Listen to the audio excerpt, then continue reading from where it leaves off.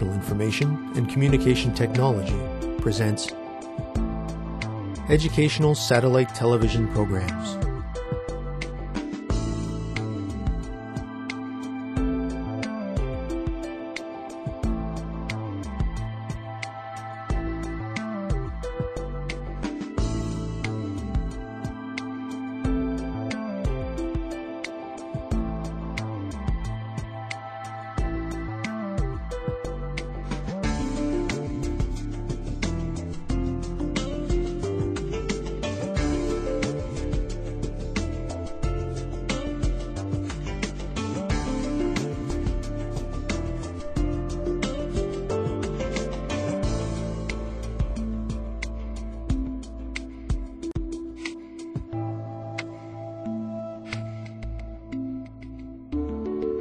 Hello, teacher. Hello, students. Welcome to today's lesson on preparing solutions. In our last lesson, we learned about molality. We learned that the molality of a solution is the number of moles of solute per kilogram of solvent contained in a solution. We also learned how to calculate the molality of a solution using information that was provided to us. In today's lesson, we will explain the dilution process. We will learn how to prepare dilute solutions from concentrated solutions. Students, if you are ready, then we will begin by discussing concentrated solutions. A common task in all sorts of laboratories is the preparation of solutions of known concentrations. School, medical, industrial, and other chemical laboratories regularly prepare solutions of known concentrations. Distilled, demineralized, or deionized water is used to create aqueous solutions. Other solvents can be used as well, depending on the solution that is being prepared. Solutions are typically prepared with solutes that are liquid or solid. However, they are occasionally prepared with gas solutes. In order to prepare a solution of known molarity, the solute is first weighed accurately and then moved to a volumetric flask. Water is then added through a funnel. The solute is dissolved by gently swirling the flask. After all the solid has been dissolved, more water can be added to the flask in order to bring the level of the solution up to the intended volume. The water is filled up to the meniscus, which is the marker showing the known volume of the solution. For example, 1 molar solution of sodium chloride can be prepared by dissolving 58.5 grams of sodium chloride in water until there is 1 liter of solution. In laboratories, concentrated solutions are often stored as stock solutions that can be used when needed. Stock solutions are often diluted before they are used. Let us move on with our lesson and discuss dilution. Dilution is the procedure for preparing a less concentrated solution from a more concentrated one. When the dilution process is carried out, more solvent is added to the solution, which decreases its concentration. However, students, it is useful to remember that even if more solvent is added, the number of moles of solute present in the solution remains the same. In other words, the number of moles of solute before dilution is equal to the number of moles of solute after dilution. Students, what is the correlation between the color intensity of a solution and its concentration? What if the solution is colorless? Students, let's get ready. Begin.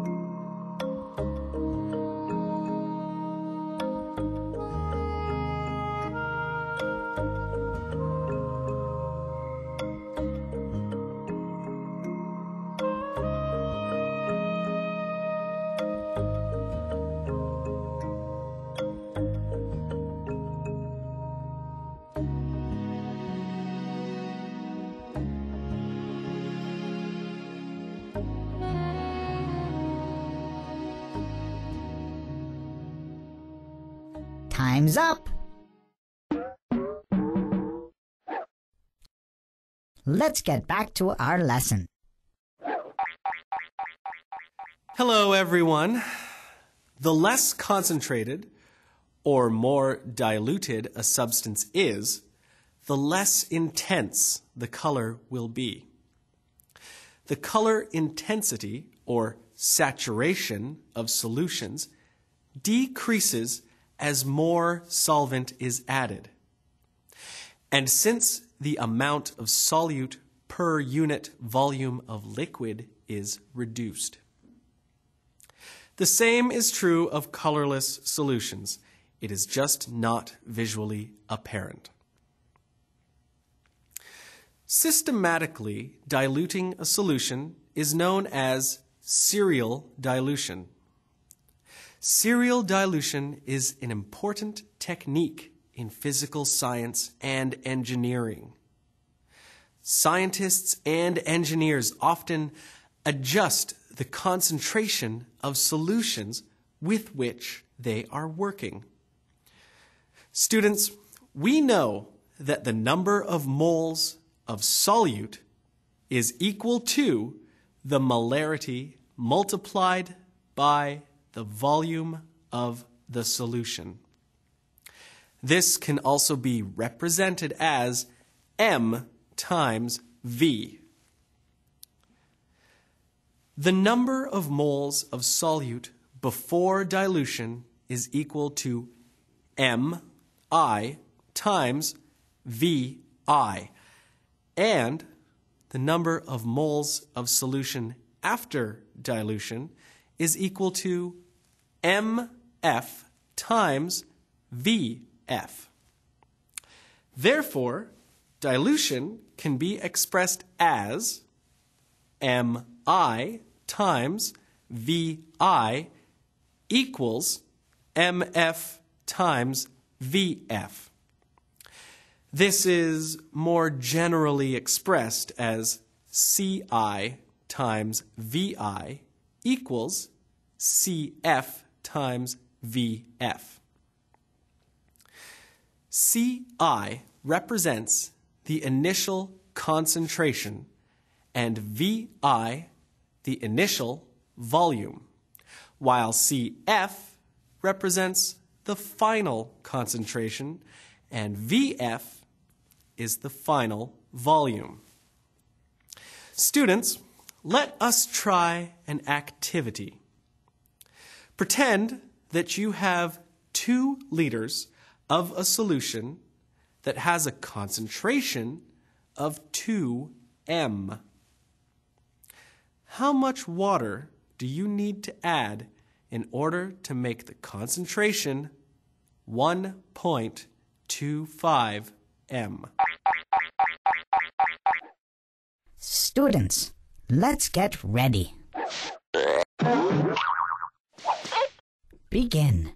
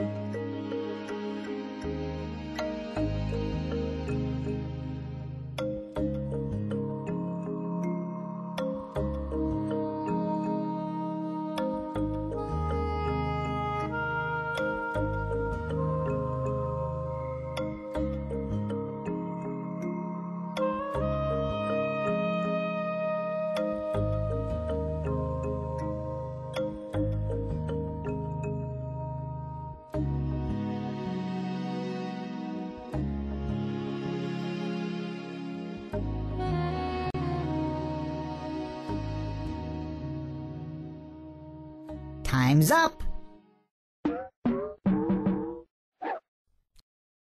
Let's get back to our lesson. Welcome back, students. Were you able to answer this question? Let us go through the steps and answer it together. We can determine the final volume by multiplying the initial concentration by the initial volume and dividing the answer by the final concentration. This gives us the answer 3.2 liters. We can then subtract the final volume from the initial volume to determine how much water needs to be added. This gives us the answer 1.2 liters.